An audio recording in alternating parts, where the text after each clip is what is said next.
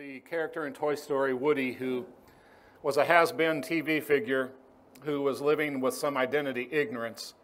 We are people who are children of God, and we can truly be amazed at the titles and the names and the symbols that God uses to reference us. We have looked at a number of those, studied some of them in greater detail than others, but just what we begin to see and unfold as we look to Scripture and all of these different ways that God references His obedient children is truly amazing. I want to remind you as we start today that not only does Scripture give names for those who obey God, there's also names given for those who don't. And some of those include unbeliever, for 2 Corinthians chapter 4, John chapter 9, Jesus says the unbelieving are blind. Ephesians chapter 5 talks about it being a time of darkness. Ephesians chapter 2 says it's a time of death. And Titus 3:3 gets three of them: foolish, disobedient, and deceived. So there are titles for those who are disobedient as well. And here's another, Romans chapter 1.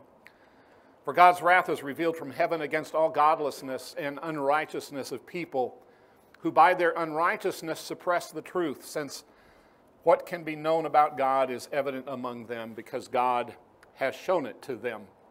Those who reject God's invitation of reconciliation are said by Paul to suppress the truth. In other words, they're not subject to the truth. They're not listening to the truth. They're going to put it down however they can. They suppress the truth, but they do so by their own unrighteousness. We looked at this morning how the fall of humanity introduces us to how humans seek to become their own God, and in so doing, they practice unrighteousness, which just leads then to the wrath of God, is what Paul says in Romans chapter 1. Following self-established truth is at the root of human unrighteousness. It was true in Genesis chapter 3 when Adam and Eve followed the lust to the knowledge of good and evil. They desired that knowledge. They wanted to be as God, and so they decided to disobey God and became unrighteous. Human attempts to establish their own righteousness fail before they even begin. I love the way Charles Spurgeon put that.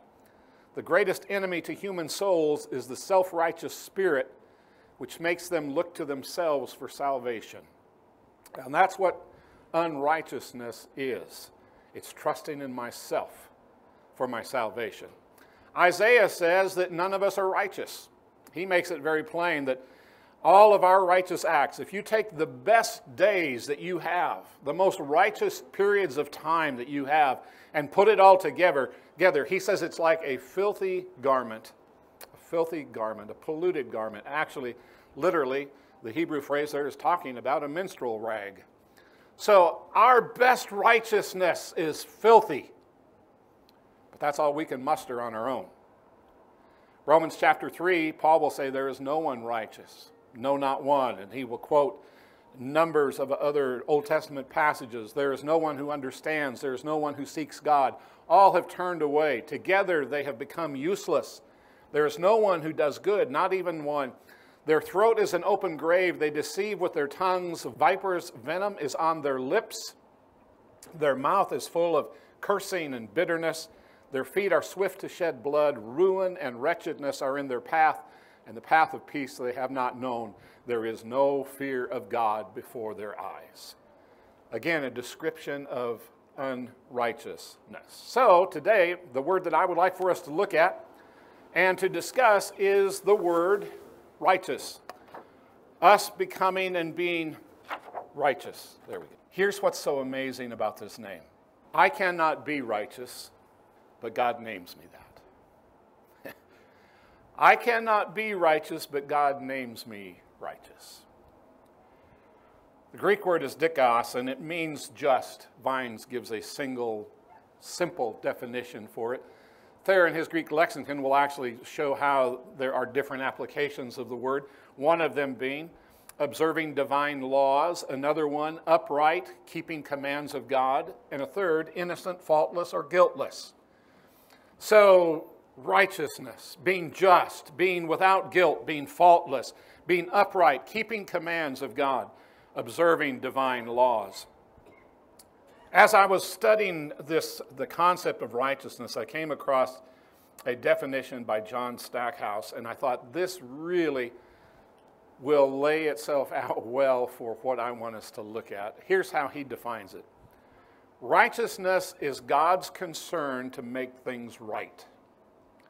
It involves judging and analyzing what is wrong, what's deficient, what's less than perfect, and then actively making it right.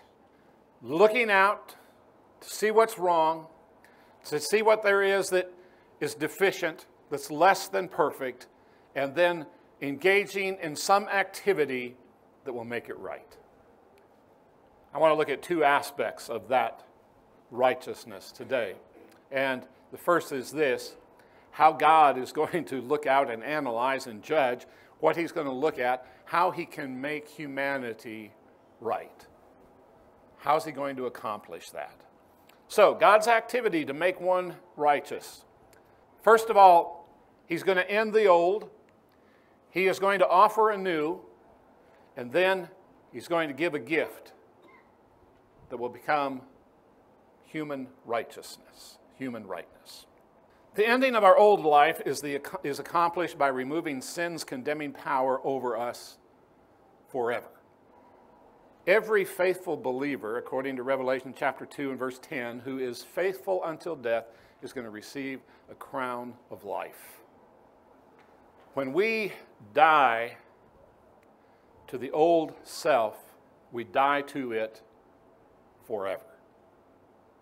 That does not mean we cannot serve him again, but there's a death takes place. We are not just a little forgiven. We are not slightly absolved. We are not somewhat pardoned. We are eternally exonerated.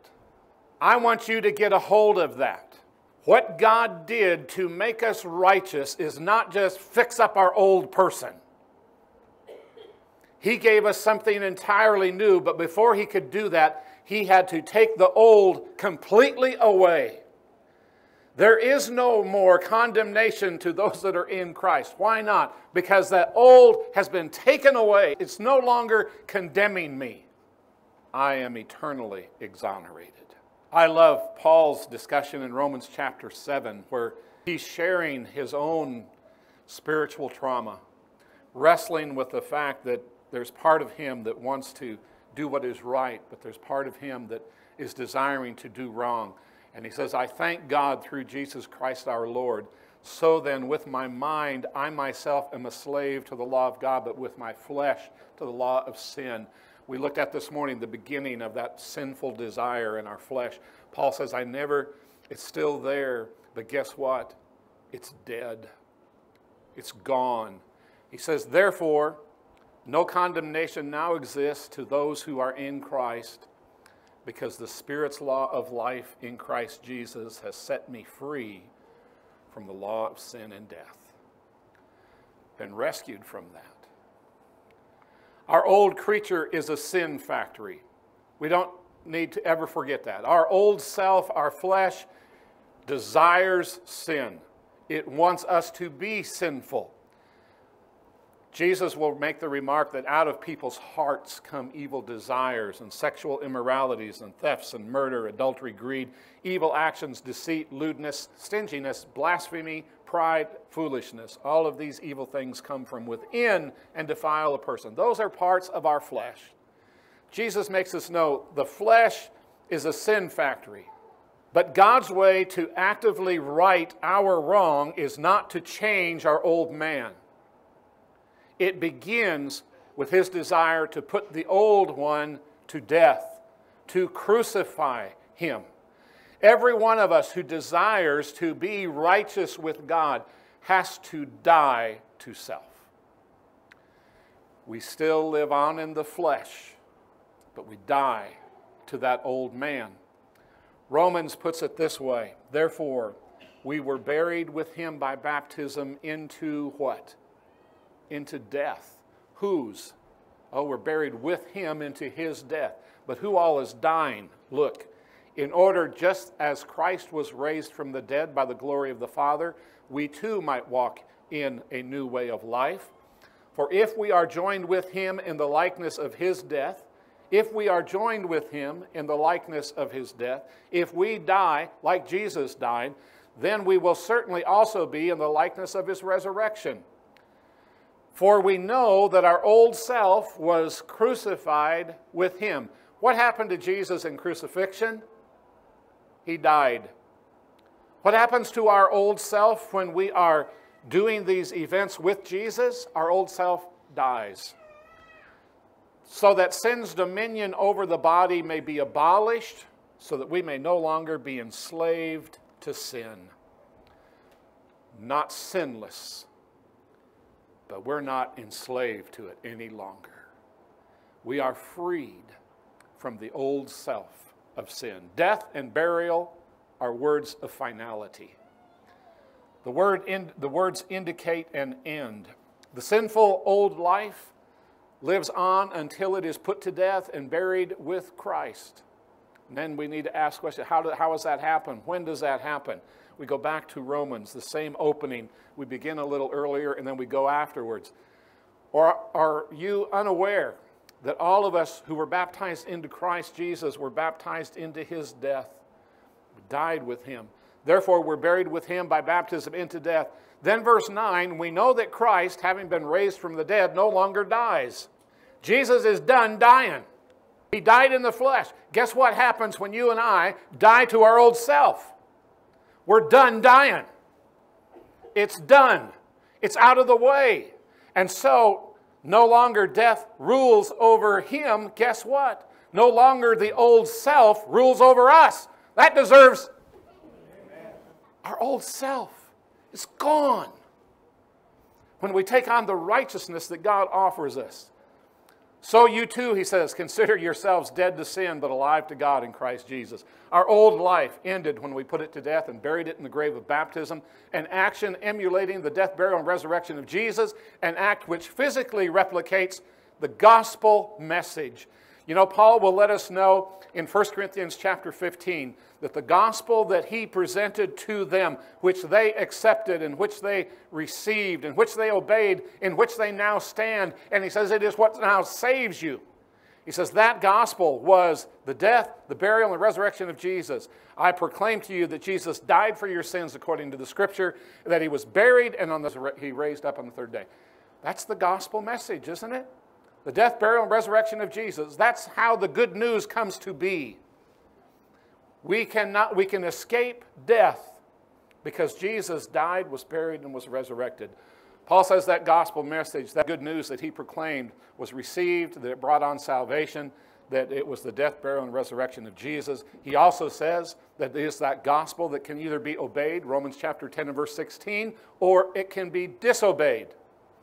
In 2 Thessalonians chapter 1 and verse 8, it says when Jesus comes with his angels in flaming fire to deal out retribution on those who do not love God and have not obeyed the gospel. The gospel can be obeyed. That leads me to this question. The factual message of the gospel is the death, burial, and the resurrection of Jesus. How do you obey or disobey a fact? How do you disobey or obey a fact? The gospel message is the death, burial, and resurrection of Jesus. How is it you and I obey that? By engaging in that same action. We have seen that obeying the gospel is the action of putting to death our old self, burying our old self, and being resurrected a new self. That's how we obey the gospel, is we go through the actions of that fact. God can justly rename his children righteous because of the activity he engaged in through the sacrifice of Jesus. Paul expresses that process this way. Therefore, if anyone is in Christ, he is a new creature. Old things have passed away, and look, new things have come. Now everything is from God, who reconciled us to himself through Christ and gave us the ministry of reconciliation. That is, in Christ, God was reconciling the world to himself, not counting their trespasses against them, and he has committed the message of reconciliation to us. Therefore, we are ambassadors for Christ, certain that God is appealing through us to plead on Christ's behalf, be reconciled to God. He made the one who did not know sin to be sin for us, that we might become the righteousness of God in him. You took off your former way of life, the old man that is corrupted by deceitful desires. You are being renewed in the spirit of your minds. You put on the new man, the one created according to God's likeness in righteousness and purity of the truth. Therefore, this faith came. We were held prisoners by the law, locked up until faith should be revealed. So the law was put in charge to lead us to Christ, that we might be justified by faith. The Old Testament law was, if you will, it was the school bus driver that got us to where we needed to learn about Jesus. And now Paul says that faith has come. We're no longer under the supervision of the law. We're in the schoolhouse now. We don't need the bus driver anymore. You are all, he says, sons of God through faith in Christ Jesus. And for all of you who were baptized into Christ, you clothed yourself with Christ. When one is clothed in Christ, guess what happens? When God sees us, he sees the righteousness of the clothing of Jesus. Appreciate Jim's reading of the return of what we typically call the prodigal son in Luke chapter 15. The description of how the father welcomes him back is just always amazing. Looking down the road, waiting for the son, runs to him, embraces him, kisses him. He grants his forgiveness and acceptance. But there's something revealed about God through the parable in the character of the father. And that is that he recognizes in what his returning son says that the old man's still there. The son said to him, Father, I have sinned against heaven and in your sight. I'm no longer worthy to be called your son. Just make me a slave.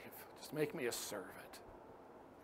Do you know what God hears when you and I are stuck on our old self? He hears the same message that son was giving to the father. I'm not worthy. But do you remember what the father does in this parable? But the father told his slaves, quick, bring out the best robe and put it on him. Put a ring on his finger and sandals on his feet. The righteousness of the returning son didn't just deserve a new robe. It was the best robe. I wonder, whose was it? Is it his? Is the best robe in this house the Father's? I don't think it's a stretch. And he says, I want you to bring out the best robe and put it on this returning prodigal. This one now who wants to be right with me. The best robe. The Father clothed the Son in that which proved his acceptability. If you are in Christ, God has redressed you. And when he looks at you, he sees the best robe. And that's why we are challenged to not spot the robe that we've been given, because it's the best. But everything that was gained to me, Paul will say, I have counted but loss because of Christ. More than that, I've considered everything to be loss in view of the surpassing value of knowing Christ Jesus my Lord.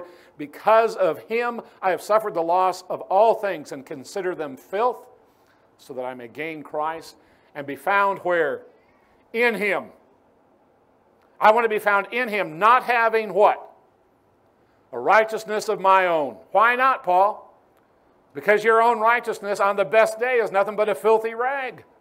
Because there is no one righteous. No, not one.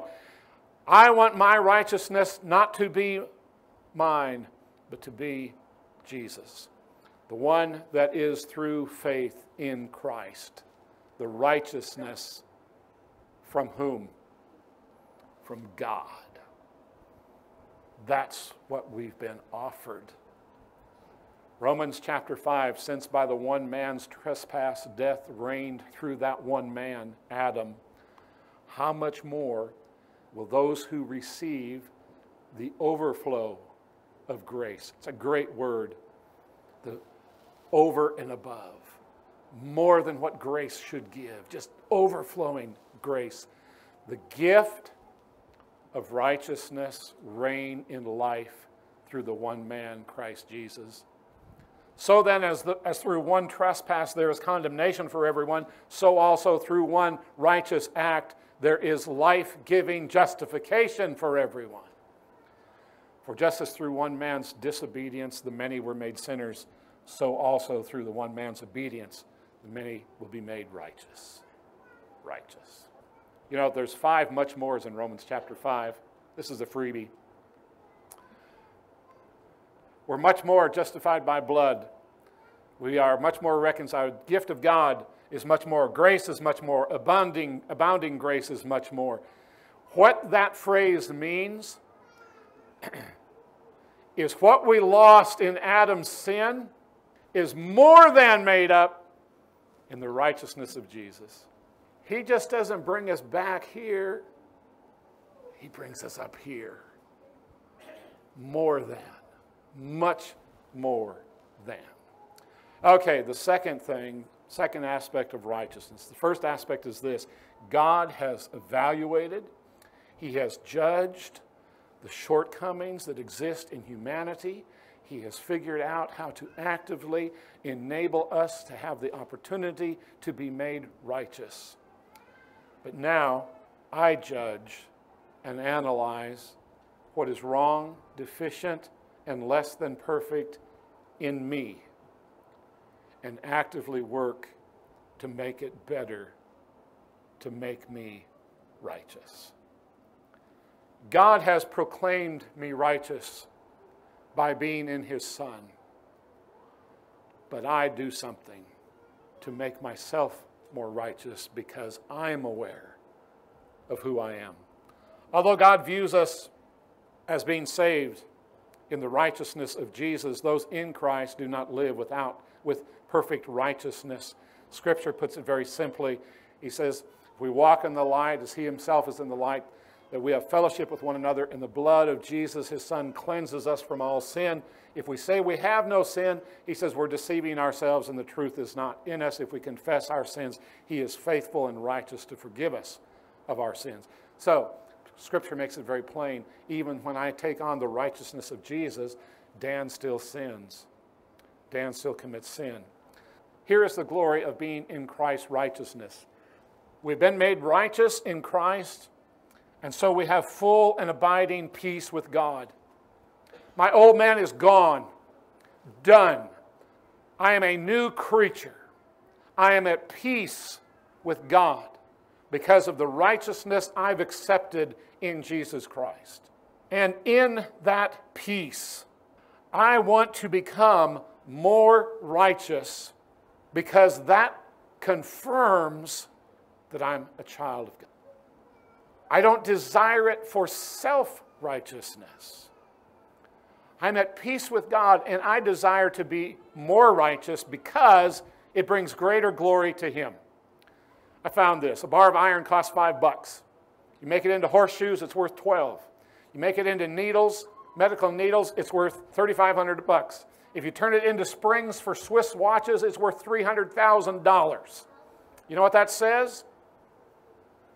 That says when God makes me the most valuable thing on the face of the earth, I need to be making myself the most valuable thing on the face of the earth. I need to be confirming what He is doing in me. I need to do that not for me, but to glorify Him.